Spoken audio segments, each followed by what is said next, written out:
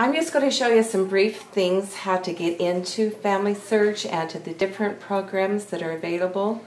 This one is FamilySearch.org. It's the free program. You simply go in here and you sign in to start your free account. You just need to access it with a password, and you need to just have your cell phone. Once you do it and you've created some family names in there, you start with yourself, your parents' name and your grandparents' name, and you just start building your family record. Once you do this, this is one form that you'd look at it. This is called a fan. This happens to be Rose's fan of her family. It's a very cool way to see your family tree. The other way is the normal pedigree way, like here. You see these little blue things right here? These are the hints that we were talking about. When you do a hint, this happens to be a marriage certificate for this Jessie Hurst. And we simply review it and to make sure that this is simply our ancestor, Jessie. And we're just going to attach this record by comparing and attaching it to the tree. And once you do that, it creates more hints because they say, oh, this is your record, this is your family, and it just starts building more hints. And once you do that, then, like I say, you start getting this beautiful pedigree chart that comes clear over here, and we're going to this, we happen to be with the Carty, with Rose's family. We've gone back probably 16 generations on different lines, and on Sue's tree we've been able to go a lot further on that one. With the Smith family, we're getting a really good start, and we've gone back probably 8 generations on at least one side with them.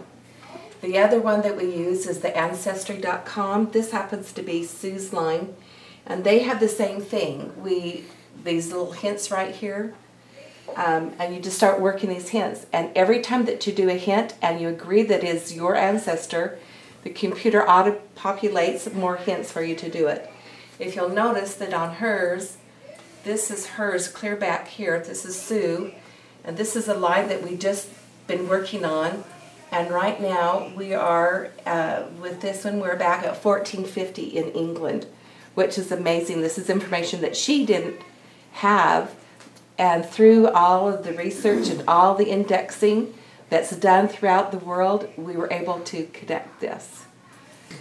This is one example that you can add stories and pictures online so that all the pictures that you have that are in albums or books or just in a drawer, you can scan them and you can put them into this site, and they're there for posterity and for you to look at. This happens to be my father, and pictures that have been downloaded onto this site. There's pictures of all of my family here and him specifically.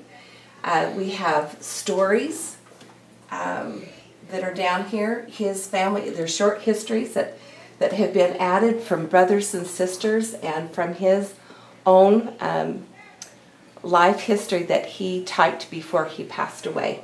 And so that's all been added here. And these stories are here forever. And since he is passed on, anyone who wants to know about him can go here and they can look up Gilbertine Enos Marriott, and they can look him up and they can find him, and they can look at this information that is here and say, oh, I might be related to him. We recently have added a lot of family pictures for Rose and for Ruby, and it's when they did that, one of Rose's cousins that she didn't know existed saw that picture and saw that there was information, contacted her, and since then they've connected. And so they've been able to connect as a family, and his family that he didn't have information about, he now has through this family search. So that's part of the different, those are just 2 of the 60 programs that are available with this. One thing that we wanted to mention is that we are here at the Senior Center, the Giles County Senior Center, on Thursdays from 9 to 1. If you want and need individual assistance, we can make appointments with you. We can be here or we can be at the library or at your home if you have records that you need to add to it. We'd like to thank David Mill, who is the director here at the Giles County Senior Center, for making it possible for us to be here and to help us with the genealogy and with the seniors that are here. This is a great thing, and like he said, we thank David for doing this, because if it hadn't been for David allowing us to do this, we wouldn't be where we are today. So we thank you for allowing us to do that. And I was saying, you know, great tombstones will pop up, and you're like, oh my God, how did you get that? You know, because I didn't give it to you, you know, but it's just something that they can do, and we're thankful for it. And of course, we're not as smart as they are. We go home, we be scratching and digging on the computer, you know, punching buttons, you know. We get frustrated and we tell our grandson to come help us, you know, and of course they doing it so fast we can't see what he's doing, you know. We said, slow down, you know.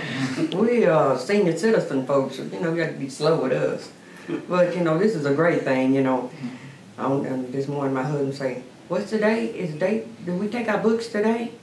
Not today. Then he get here today and they were here. First thing he looked at me, he said, oh my God, we don't have our books today. You know. But this is a great thing, and he just loved it. He is just, when he first started doing it, I'm like, I'm not going to fool with that. That is too much trouble, too much. Then after he started doing it, then it rubbed off on me. So this is what I'm doing too. Okay, what I wanted to share with the people is the main reason I wanted to start doing this is I wanted to find a connection to the Cherokee Indians.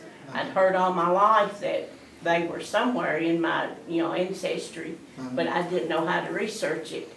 And at the right time, they showed up, and I mean, it didn't take us long at all to find the connection. And pictures of the Indians, the trials they went through, drawing in the Trail of Tears, and it's really interesting. I've been working on my family tree since '85, and I'm just now getting it put onto computer. So that's 40 plus years. And when you're working with a smith, it gets to be fun.